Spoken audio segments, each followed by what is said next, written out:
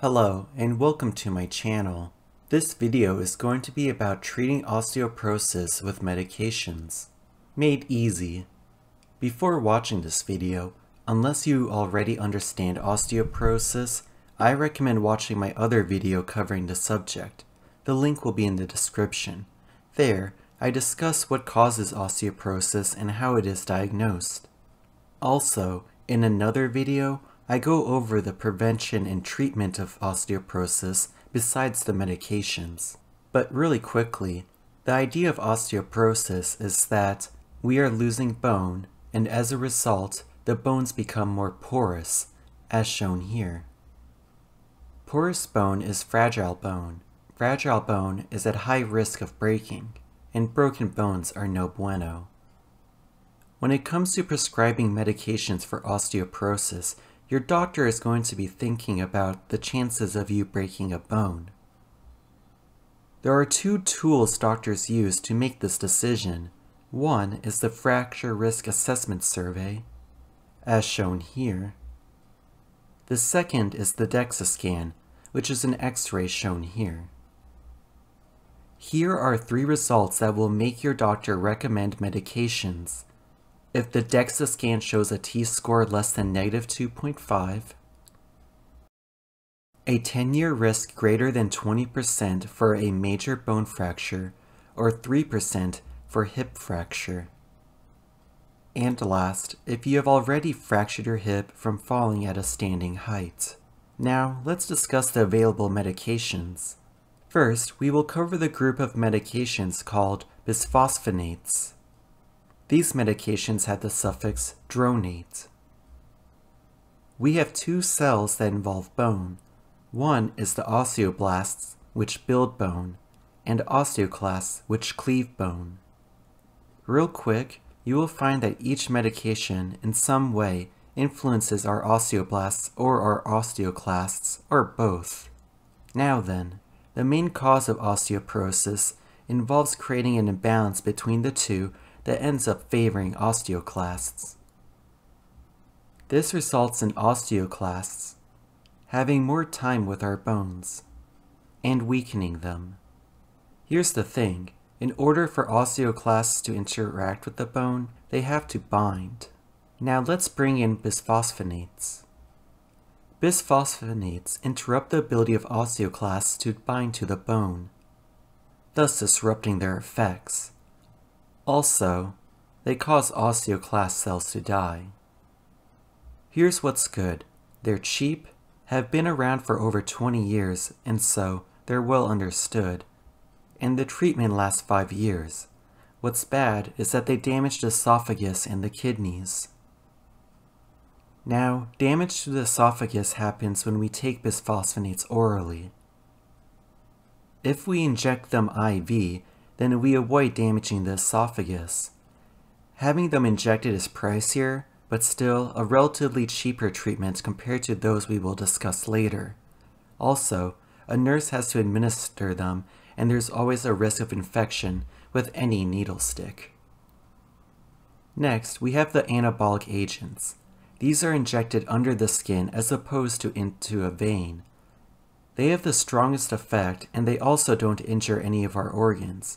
The cons are, they are expensive, need to be injected, depending on the specific agent, some aren't 2 years old yet. Also, depending on the specific agent, some still require bisphosphonate treatment. Let's go into greater detail with the anabolic agents. The first one we'll cover is denosumab. Their influence is on osteoclasts. The idea is that there are chemicals in the body that increase osteoclast activity. Denosumab comes in and prevents that from happening.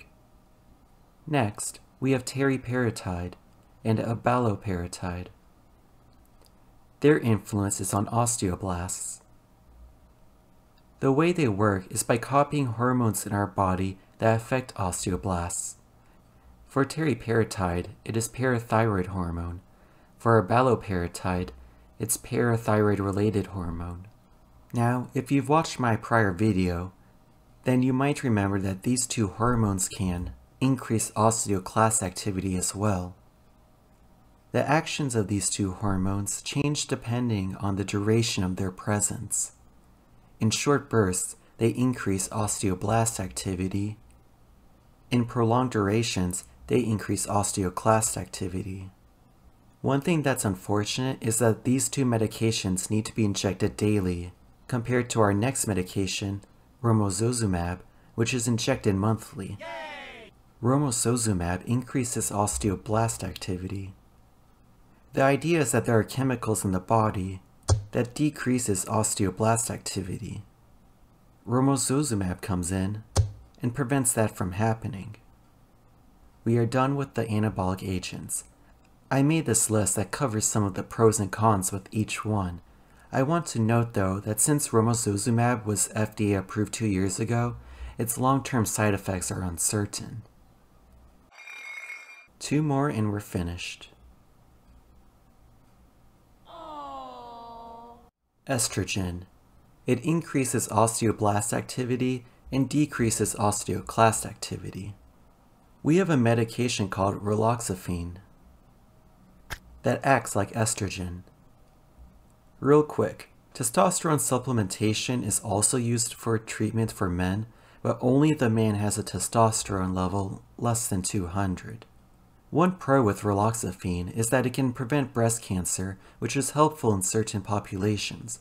The cons are not as effective as other medications for restoring bone, hasn't proven useful in preventing specifically hip fractures, causes hot flashes, and increases the risk for blood clots in the leg. Last, we have the thiazide medications. These are medications for blood pressure, but can help out with osteoporosis. The reason is that they cause calcium in the urine to be reabsorbed into the bloodstream, preventing some of the body's calcium from being peed out. The thiazide medications lower a person's blood pressure, which is helpful for patients with high blood pressure.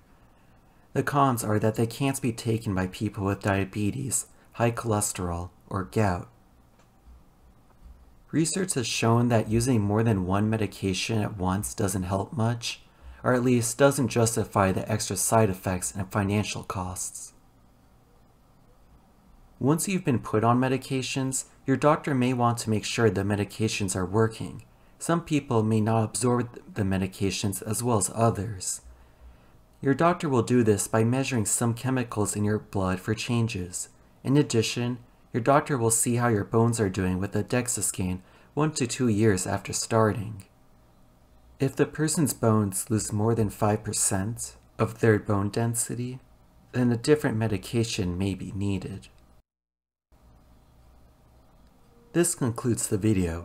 Thank you for watching. Comment below on any medical topics you are interested in learning more about.